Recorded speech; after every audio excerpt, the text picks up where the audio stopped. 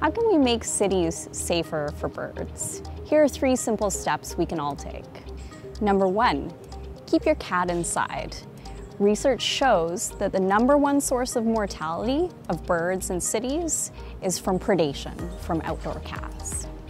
Number 2, make your windows bird-friendly. Birds can't actually distinguish between the reflection of trees in a window and actual trees, so they end up colliding with windows. So if you put feather-friendly markers or other sorts of decals on your window, it can prevent these sorts of collisions. Number 3, plant native plants in your garden. Birds like complicated habitat, lots of places to hide, and insects to eat. So planting these sorts of native plants in your garden can help foster their habitat and all of the things that they like to eat.